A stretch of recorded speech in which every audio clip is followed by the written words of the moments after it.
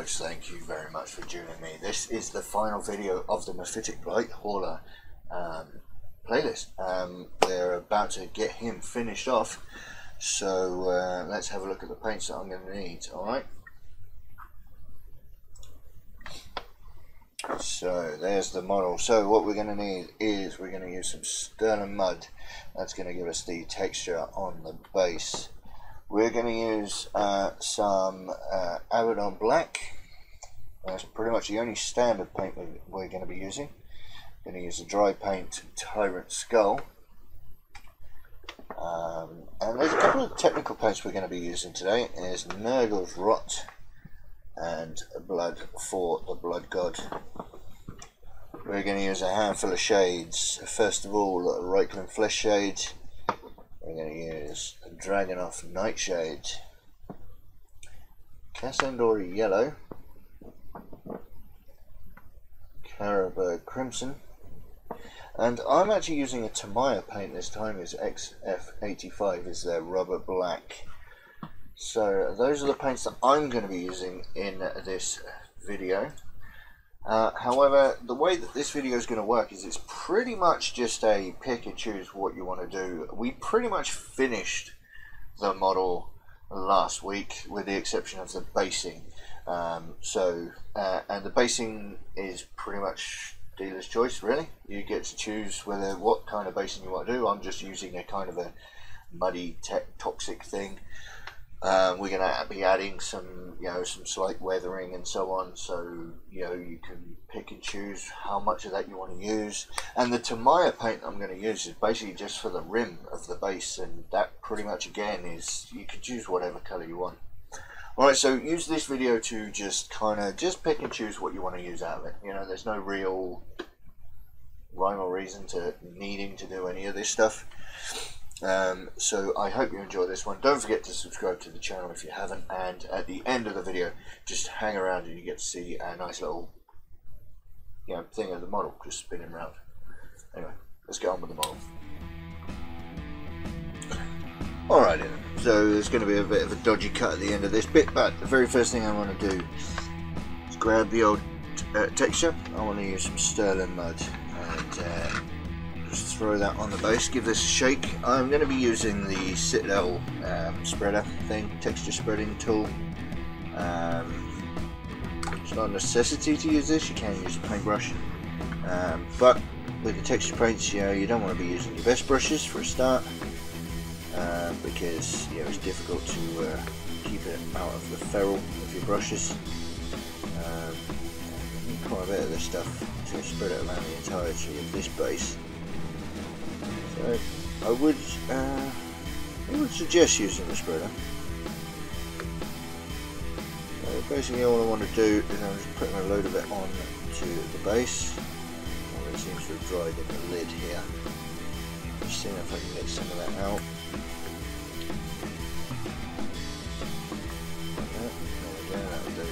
Right, okay, so I've got a lump on there, so using the wide end and I'm just spreading it around the base. A good spread around, and I don't mind getting this onto the model because it's mud, so if it spreads onto the model it doesn't really matter too much. In fact, I probably will actually spread some of this over the tracks themselves anyway. But anyway, let's just spread this around.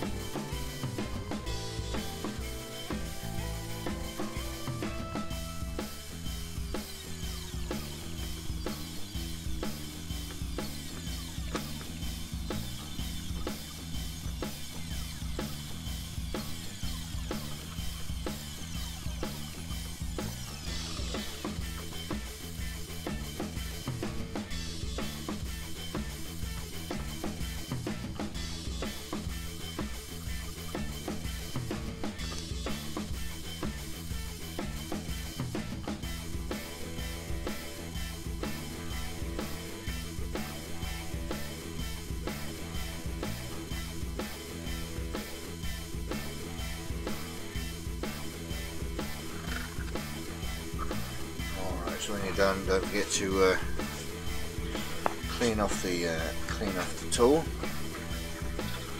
Grab some water and a bit of kitchen water just to clean off the any plastic. So as long as you get onto it before it dries, it should be alright. Now you may have seen. I mean, I know it's sped up, but you may have seen it's quite lumpy. I seem to have less in here than I was expecting to have in here. I do want to get some of this mud up the tracks, so I'm going to switch to a brush now. And I'm still going to use, this is an old brush, don't use any brush that you actually want to look after, right? You can clean your brush after this. It's not like it's going to, you know, it's not going to instantly damage your brush, but you know, this stuff, it's not regular paint, so you know, just bear that in mind. So I've got mud all over the base now, and that will dry up nicely. And then all I have now is a very fat brush. I've got some of this stuff on the brush, and I just want to jab it into the tracks, all over the tracks. Don't worry about getting onto the base as well. Add some texture to that as well, and we're just going to start grabbing some of this. Don't forget, we do need to have some of the metallics still showing, so we're not covering the entire thing. But you know, we're just going to throw some mud over the bottom part of this model and underneath here as well. Just a little bit of mud there, just to show that these things don't really care where they're going. Up on the side of there, look, they're up there a bit. Up on the railings, up on the side there.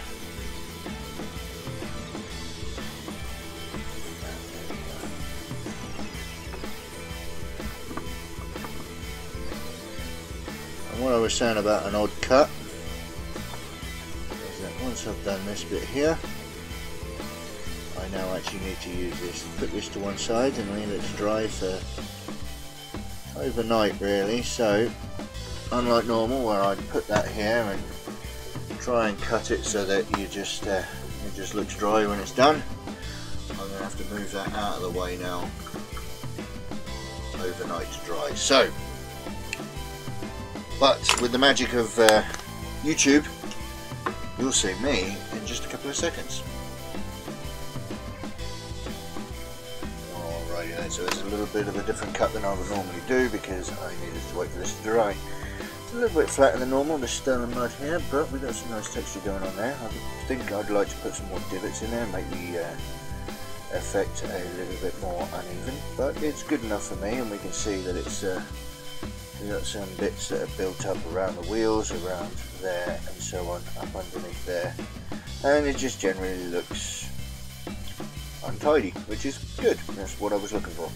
Okay, so we're going to move on to Tyrant Skull, and we're going to dry brush this, and since I got it in the Conquest magazine, I will try the Citadel dry brush rather than my usual one, so we'll see how this works.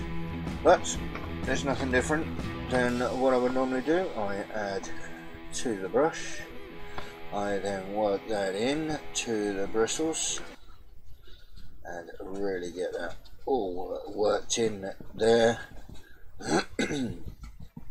Like that, there we are. So that's what I'm looking for there, and I'm just going to give it a quick dry brush all over this base.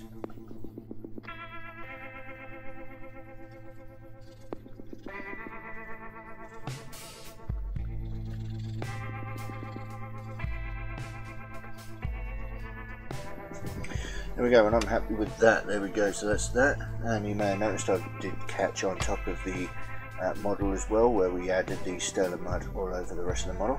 Now I'm not finished with the base just yet. We will come back to that later, but this episode is about adding extra details.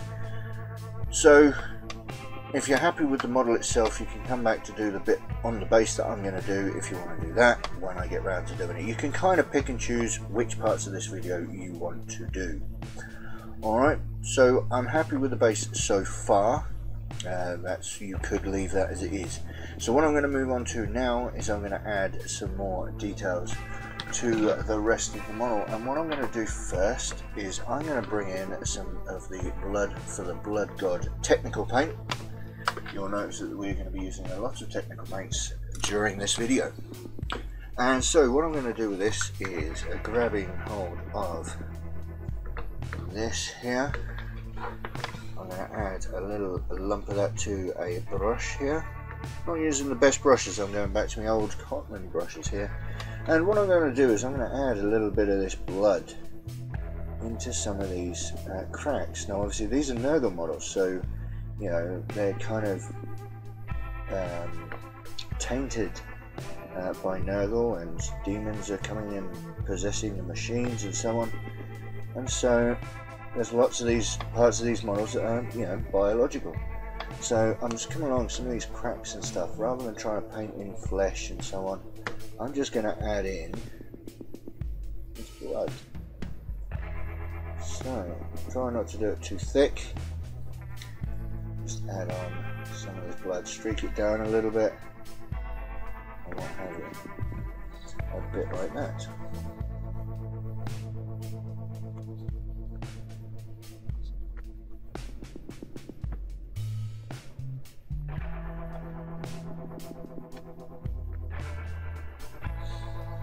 There we are. Alright, so I'm happy with adding those bits and pieces there. And again, I'm not quite finished with the blood, but we do need to leave it to dry. And so what I want to do now is I'm going to add some details to this flamer thing going on here. This we're going to add some heat bloom to that. Now what we're going to do is, the very first thing I'm going to do is come in with a Reikland flesh shade. Now this will, if you want to do heat bloom, there are many ways of doing it. This is just the easiest way I found of doing it. And so what we'll do is we'll grab hold of a different brush. Grab that one. And so what this is going to do is, we've already finished painting this here, so we're happy with the way that that has been painted. So what we're going to do is we're just adding colour to this, and so along most of the way across the model, across the muzzle, almost all the way. You could go all the way if you want. We're just going to add this Reikland flesh shade across the entire surface, all the way forward. So you go almost all the way back, and make sure you come all the way forward, covering everything front of where you started. Now you don't have to make a nice clean line. In fact, having a clean line is not what you're looking for across the back here. So you know, don't be careful with how far back you're taking it. Sometimes you're going all the way back, sometimes you're not going quite as far back as you wanted to. It's kind of, you know, just don't be careful with it. Alright, there we go. So we need to leave that to dry. Now what we can do is, while we're here, so we can add some streaking effects. I know I just closed the pot, but I'll bring it back. I'll open it back up again. And this is going to be a case of what we want to do. Some of these divots we're going to fill with some wash, almost overfill it, and then just run it down in a kind of a triangle, and then just drag it down. Alright, and if you get to the bottom, just pull it down the bottom there, and then you could run it back down again after that. Okay, so I'll do that around some of these divots.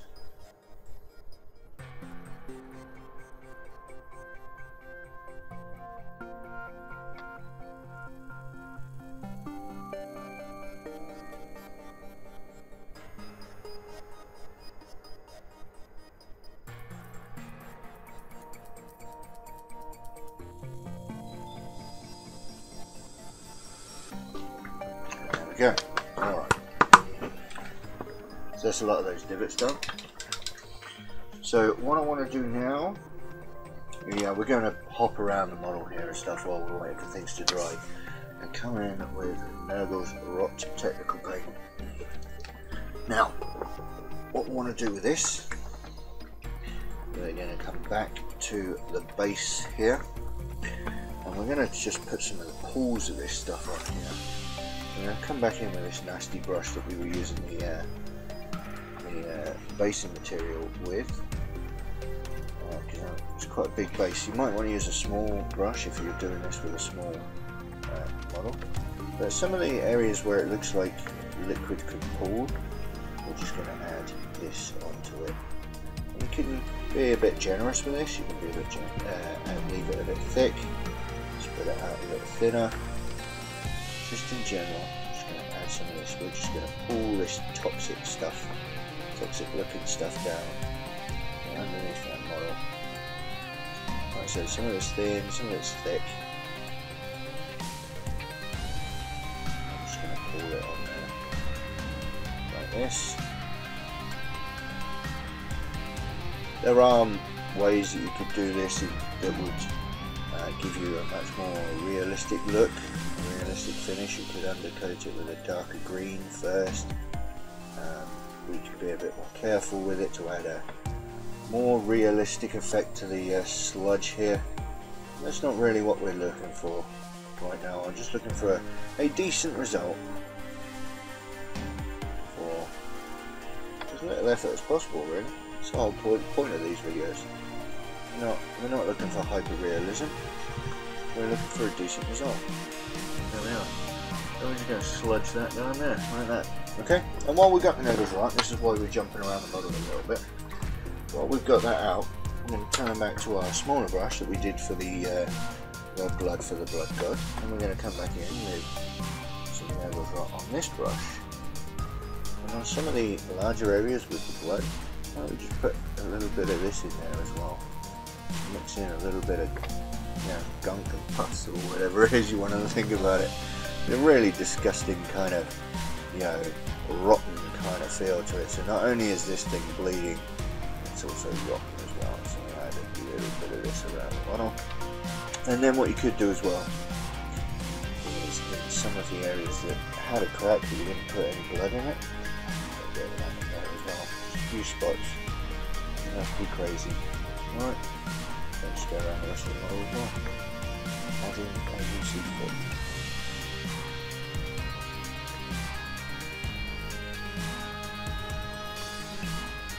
There we are. Right, I'm happy with that at the minute. Right, so what we now need to do is we're still waiting for the rifle and flesh shade to dry on the muzzle here. So when that's dry, we're now ready to put the final touches on this.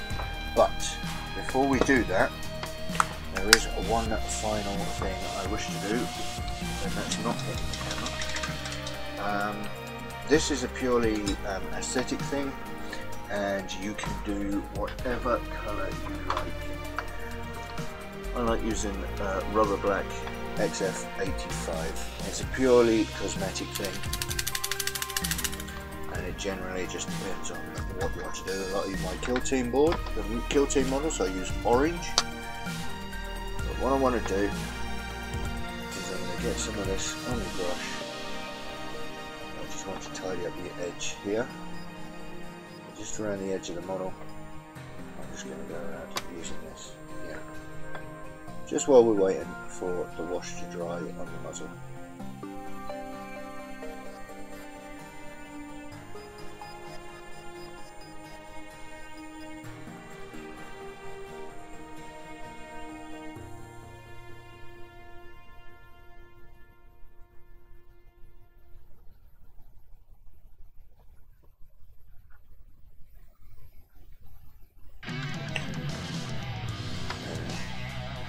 Alright, so I did catch that with my hand as it went around, so I'll just cover that up as well.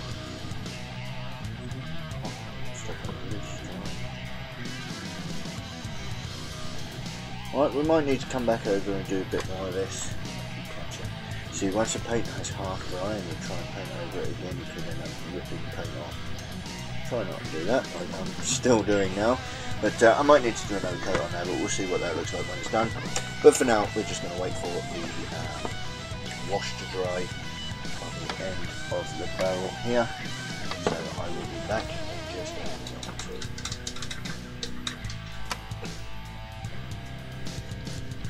Alright, so what I'm going to do now is I'm going to come in with Cassadora Yellow now.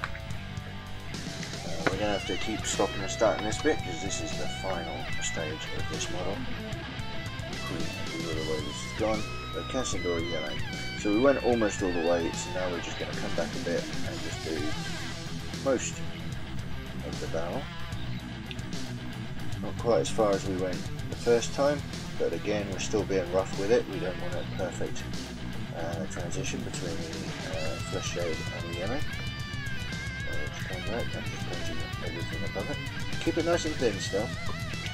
You don't want to start globbing paint on even though you're being rough with it. Alright. And then unfortunately we then have to wait a bit.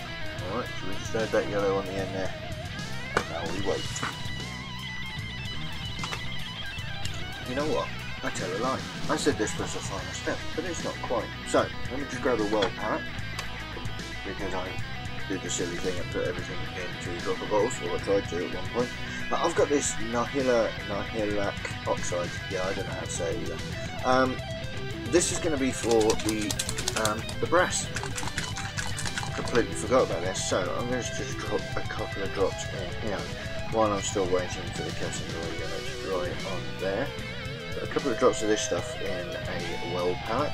Now obviously if you've got it in a pot, you can just take it straight from the pot like I did with the blood for the blood god. And what I want to do with this is I'm going to get a reasonably small brush, because you don't want to overdo this. And over the brass sections we're just going to pop a little bit in here. In some of the deepest recesses I'm just going to add a little bit of this oxide, as well as in some of these corners here. Basically where you think lots of stuff would eventually accumulate, lots of water to like weather away at the oxide or at the brass. I'm going to add a few drops of this in there as well, around some of these, and you could run it down a little bit as well, like we did with the flesh shade in the divots. You could do this and then just run it down just a little bit, but not too much. You could add, if we grab, like on this here, make sure you can see it, add a little bit in here and then run it down so it starts to drip. Okay, so you could do that as well. Alright, so we're just going to go around adding some of this.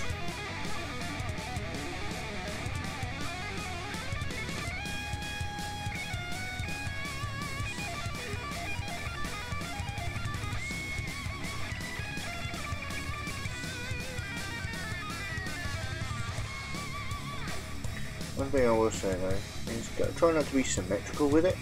So up here we've got somewhere where lots could along this ridge here. Lots of it could, lots of water could accumulate and oxidize the brass. But don't try not to be symmetrical. So I'm going to go along this side. I'm going to go along the front here. Okay, just add some of that. But I'm not going to do the same thing on the other side. On the other side, I'm going to come in and I'll kind of go towards the back like that, and so it's not completely symmetrical, yeah, and so it doesn't look like it's obviously done. Again, after time you could start building up a confidence and a repertoire of being able to build up various stages of oxide. This stuff is almost like a perfect colour match to the Statue of Liberty, which is almost like, 100% copper oxide all over the thing, even though, this is brass and not copper, but we're not going for realism here. But the point is, the Statue of Liberty is pretty much all this colour, and the only difference is some shadowing.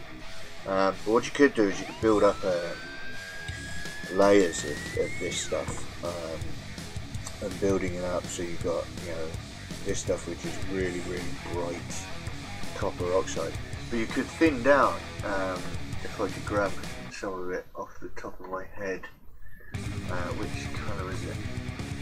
There we go, Sotek green, and you could thin this down to the point of the same level as this oxide stuff. Is really, really thin paint, and you can put that on first and then put this on over the top to layer up the colours. But yeah, for now, I'm keeping it nice and simple. Just something you could do just to build up the colours.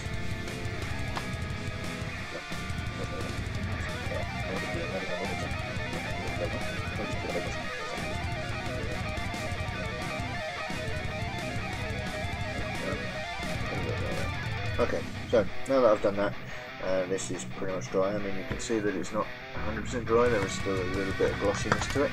But that's not going to be a huge issue. So what we're going to do with that, we're going to get rid of this out of the way. We're going to get rid of that out of the way. Bring in the other brush, and now I'm going to come in with Caribou Crimson. And that is then going to be on the end of the brush.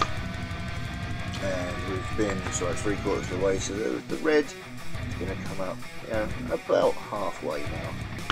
We're still reducing the amount that we're putting this colour on bit by bit as we go along. It doesn't matter if the yellow is just a little bit wet still. You don't want it completely wet, you don't want to be putting it straight on to wet wash, but because it's slightly damp it kind of blends a little bit. It mixes with the yellow, it turns a bit orange in some of those areas where it mixes, but that's the way. We're going to leave that there now and leave that to dry.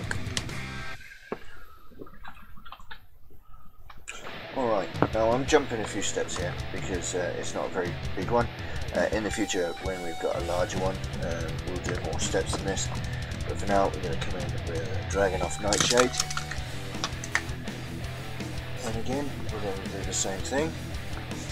A little bit further along than what we have done in the previous steps. So this one is pretty much just down here now. So we're going to come along here. And that. Here, like I said, not being gentle. Sometimes we're going over the whole thing, sometimes not quite as far as we might think we want to go. Over the end, there, and once again, leave it to dry. Okay, and finally what we're going to do now, that's all dry there, is just going to grab some black here, and grab the old dry brush again. Very gently, put some black in the brush, don't need a lot at all, just like that, wipe that off, there we are. Just grab a little bit of black on the dry brush, and just go along the end, there, just to add a little bit of soot, just like that.